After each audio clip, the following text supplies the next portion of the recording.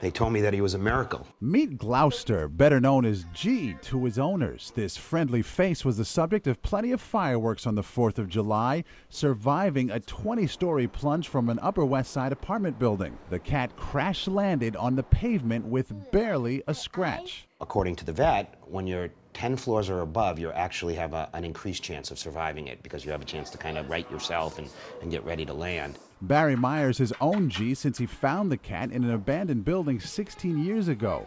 The Myers mistakenly left the window cracked when they left for a long weekend, not knowing the danger in store for their curious cat. In all the years we've been here, he's never even looked at the window, let alone, peeked his head out or anything. I assume he saw something and leaned out and tried to take a swing at it. Lucky for G, he was discovered by a woman out walking her dog. She gave him water and called for help. Everything came back pretty negative. I mean, he was obviously, in shock for a while. G is on the mend, a little wobbly and has a feeding tube. He's bruised, banged up, but no breaks. But he's getting around pretty good right now when he's eating, and he seems, relatively happy, all things considered. And he curled up on the couch with me and watched TV.